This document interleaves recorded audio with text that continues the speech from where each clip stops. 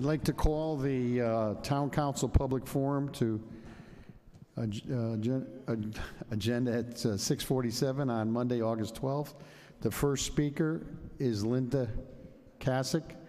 Linda, please, I'm sorry, Lisa. Lisa, please come forward. Could we wait until somebody comes? Really, can we wait? There's nobody here but Miss Dancho. Thank you. This is, no, we're going to continue on now. Otherwise, no, we come up now and start. Lisa, come to the... Well, then I want to repeat if more people come. No, it doesn't work that way. Well, it works that way with me, my friend. Okay, then I'll adjourn. If nobody comes up, I'll adjourn the meeting right now. Do you know what's going on? Yeah, I will come up, but I'm not going to say what I was going to say. I'm Lisa Kasich, 50 Birdseye Street, okay, in Stratford. This town council has turned into an absolute disgrace. I know Margot. Margot, right. I know her for years. I don't know you. I don't know you. Where is everyone? And how can you hold a meeting when no one is here? Okay? No one is here. I disagree with that, and I think you should take a vote. There's only one person. You take a vote. I'll make one point of clarification. There only has to be one person here from the council for the open forum. For the meeting, there has to be 6 people, but they may not come till 5 minutes to 8. Oh, so isn't that interesting? Yes. So what I'm going to say now, none of the council people. It will be on the record. It will be on the record. It's being videoed now, so yes, you will be heard. Okay, I won't be heard. If it's written, perhaps they will see it. But the 3 things that I want to say tonight are 3 things that I want everyone to hear. So to have this at 6:45, you know there have been since you people took over, there have been few to none open forum. Okay, that's number 1. Number 2, even if there is an open forum, nobody responds to it. If you take notes, no one reads it.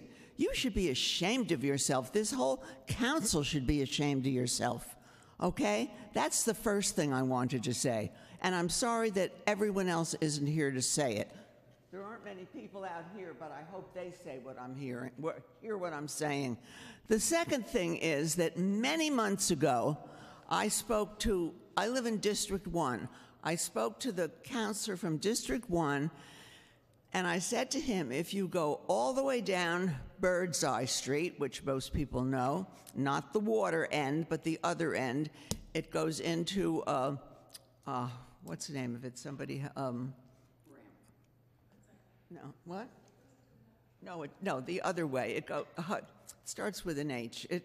Not the dock, the other end of Birdseye Street. Come on, somebody help me. Where's Birdseye End when it goes the other way, not into the Honey Spot Road? Come on, everybody here knows Honey Spot Road. Okay. Thank you. Yeah, okay.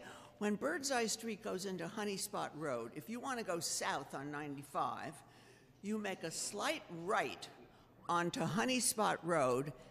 There are no stripes on the street. There are no yellow stripes. There are no lights. There are no signs.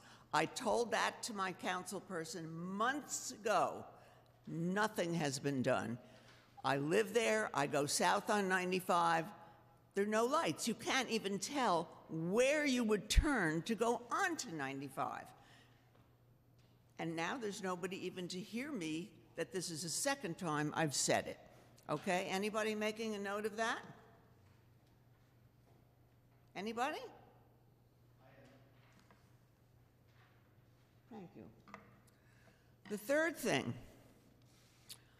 about a month or 2 ago, I live in Tide Harbor, the condominiums. There are 2 entrances to Tide Harbor. One is on Birdseye Street and one is on Elm Street, okay? If you go in the Elm Street entrance, directly across the street from the Elm Street entrance, there's a funny little house. Several months ago, there was a boat outside there with a for sign sale on this boat. Well, I told, maybe it's the man who stands there somebody who does something about things that are not supposed to be there. Forgive me, I'm not good at names. Who? That man. Okay, okay. And something was done about it. And now this is public property. It wasn't on their lawn, because there's a sidewalk, and then it was on the green. And if that man took care of it, thank you. It had no place there. Well, what do you think is there now since yesterday? A car. A car that says for sale with the price and the phone number. And it's on public property, right across from the entrance to the Elm Street entrance of Tide Harbor. So nobody has heard me. Nobody is going to respond to me. And my time is up. Thank you.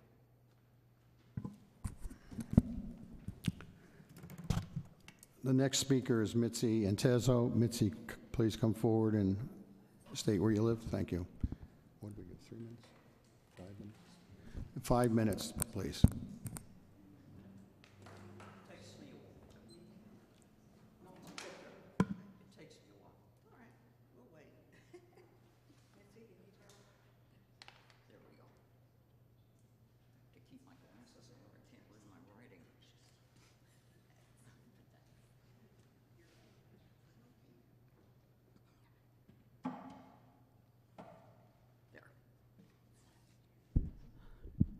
Mitzi Antezo, 367 Windsor Avenue, Stratford.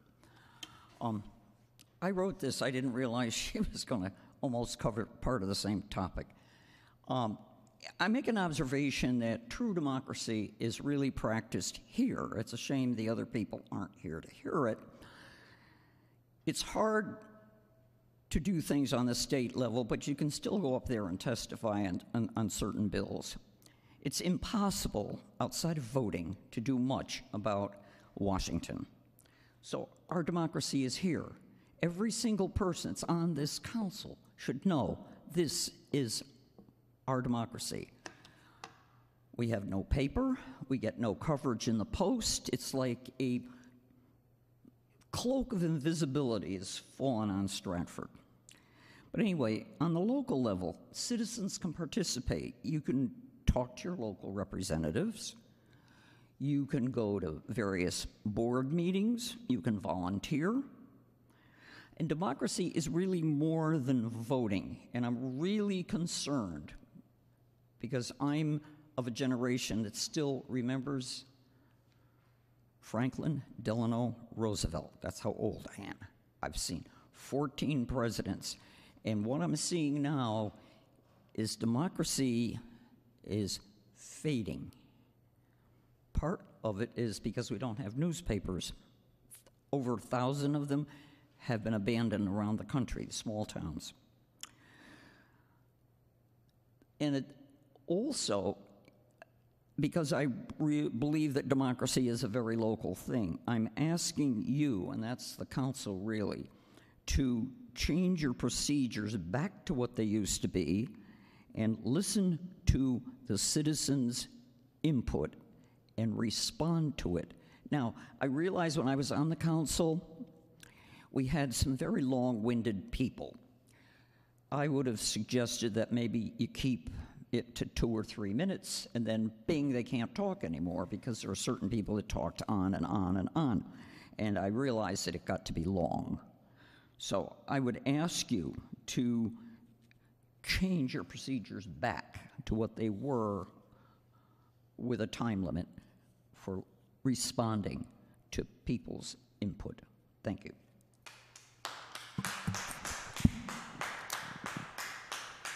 The next speaker is Linda Palermo. Linda, please come forward and give us your address.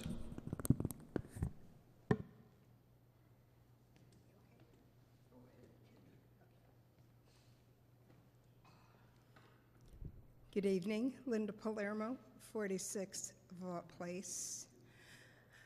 I would like to reiterate what Ms. Antezi just said. We have no communication with the council, unless you catch them out here and you might be able to get a few words in. And I think it's only fair to the public. I only asked that you give us something back that was our right.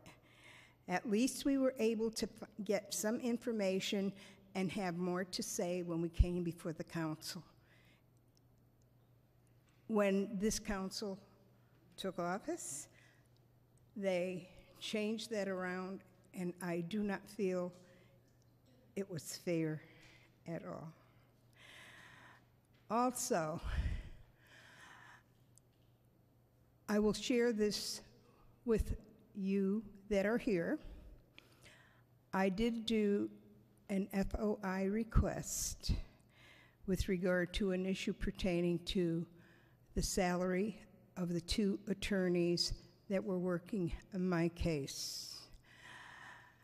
They said I would have to, they were researching it. Now, I don't know how much research it would take, since we have an office called the Finance Department, who would be able to give that information out.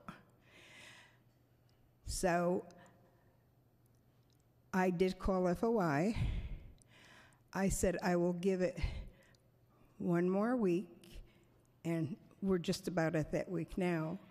I am going to let them know that the town attorney's office is not in compliance with giving the information I've asked. I will let them take it forward, and I'm sure what they'll do, since we're close to the time when it should have been given to me, they'll take whatever action they feel is appropriate.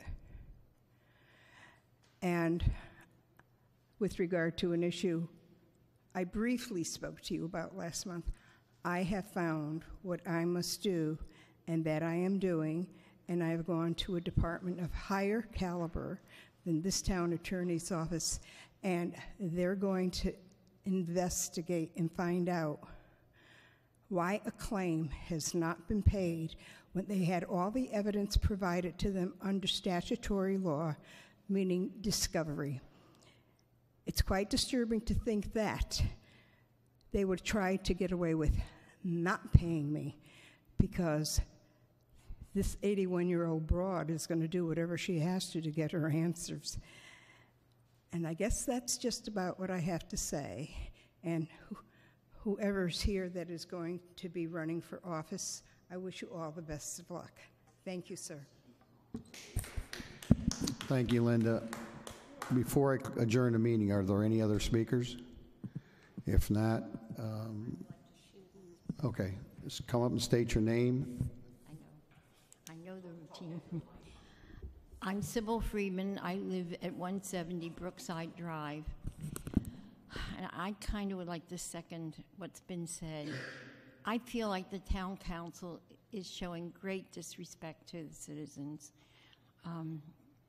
I have brought this up with individual counselors, and I've been told that they like the silence, the fact that there's not all the excitement that we used to have. And I want to remind you, democracy, you've heard it a million times, democracy dies in the dark and in the silence. And I kind of feel like it's happening on a national level, and it's happening here. And it's pretty sad. I hope you can do something about it. Thank you. Thank you. I'm going to adjourn the meeting at 7:01. Thank you.